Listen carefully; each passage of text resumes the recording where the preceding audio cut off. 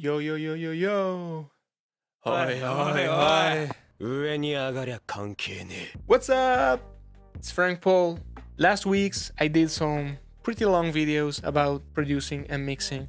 This week it will be a quick one. Checking your mix in other sound systems is insanely useful because when you're sitting in a studio, you subconsciously get used to the sound of it and you might not spot problems in your mix. So having a multiple setup of system like I have, it's very useful, but also going outside your studio and listening to stuff outside your studio, it's useful as well. With that being said, having a tool that allows you to quickly switch the balance of your mix might be useful. That's why there are plugins that allows you to emulate different kind of speakers. I'm not saying that they are the key to get their mix right, but they are useful. And that's why in this video I want to show you something I did on Patchery. Ladies and gentlemen, I present to you the Inspector.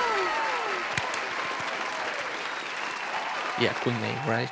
The Inspector is a very simple plugin, as you can see, very basic utility functions, but also has these buttons here that allows you to switch the balance of your mix. Before diving into it, I have to give some credit to Mix Checker. Mix Checker is this plugin which has some utility and some EQ curves that simulate multiple systems.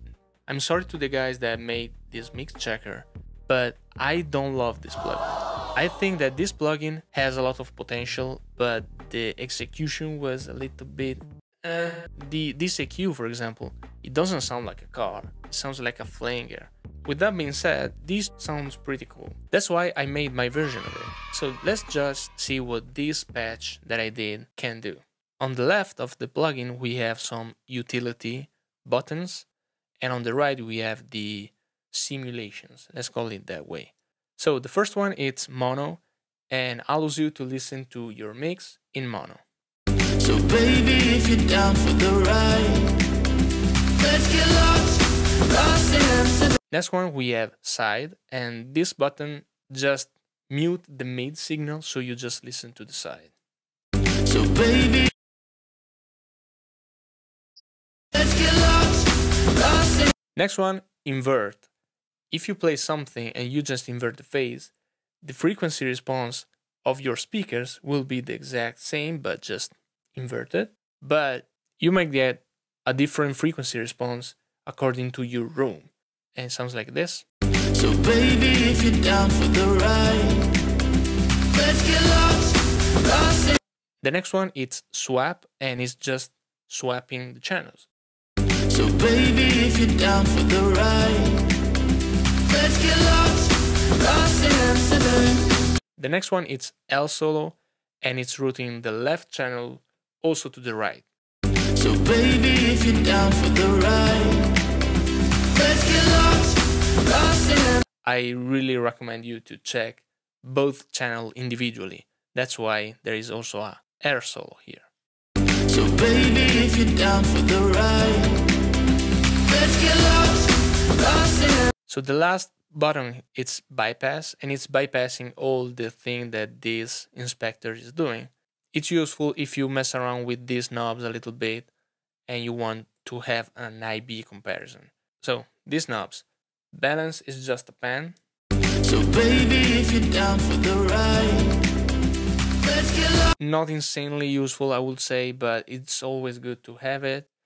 And width, this one is very useful because sometimes when I mix stuff, I wonder, is it too wide? Is it too narrow? And having these knobs that allows you to merge a little bit the channels or separate them, it's a quick answer to that question. So let's hear it. Let's get lost in Amsterdam. Where it's you and me together, making trouble, making friends. Let's get lost in Amsterdam. Next one, we have this volume slider, which is just controlling the volume. And it's there because when you try these ones, since there are mostly EQs, you'll introduce some peaks. that's inevitable. That's why there is this save overload button that is on by default, which is a very fast limiter. It's not clipping, but it's almost clipping. So let's start checking these different preset that I did. Yamaha NS10, the most famous speaker that you see in all those studios. Honestly, it sounds pretty bad, but that's the purpose of it. It's very similar to the mix checker, and it sounds like this.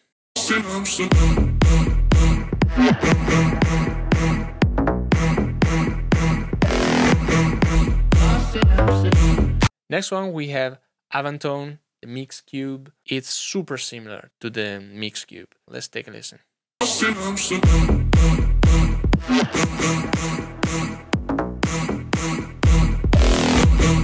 Next one, we have iLoud Micro. And iLoud Micro are these speakers, which I use every day, and they are awesome.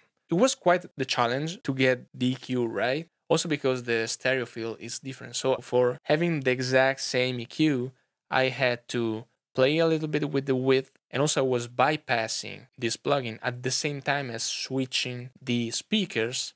I gotta admit, it was fun. Let's listen to it.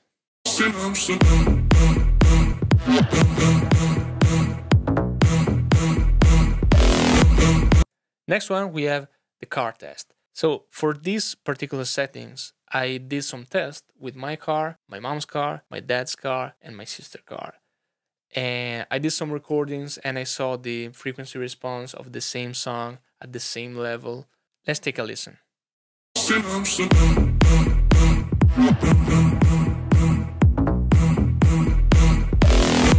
A little bit boxy, and there's something going on in the stereo field, because when you are inside a car, you're not in the center usually. You are on the left or on the right. So you're physically closer to one speaker than the other. So I introduced some millisecond latency between the channels, so it gives you that feeling of sitting on the left.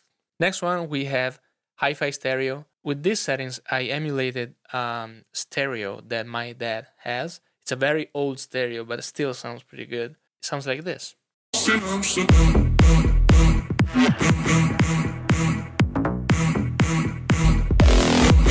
Next one, we have my favorite. Oh my god. Outside the Club.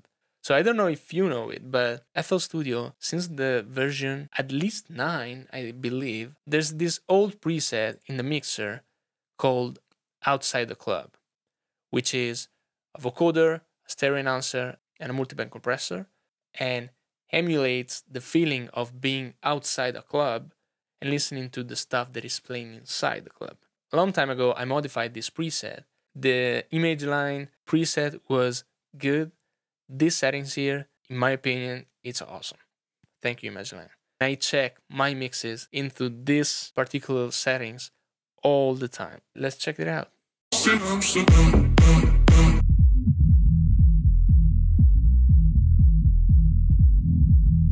The next one, we have smartphone that of course emulate a common smartphone playback.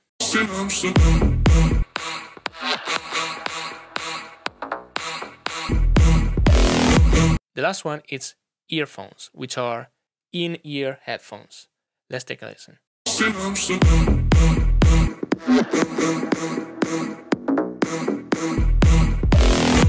So I was skeptical about this kind of plugin that emulates stuff. My advice is enable one of them, listen to the whole thing, take a break 5 minutes, go back in the studio, enable another one, full listen, full listen, full listen, and that's it. That's how it works for me, at least. That's it. We covered the Inspector. Yeah, super cool name, right?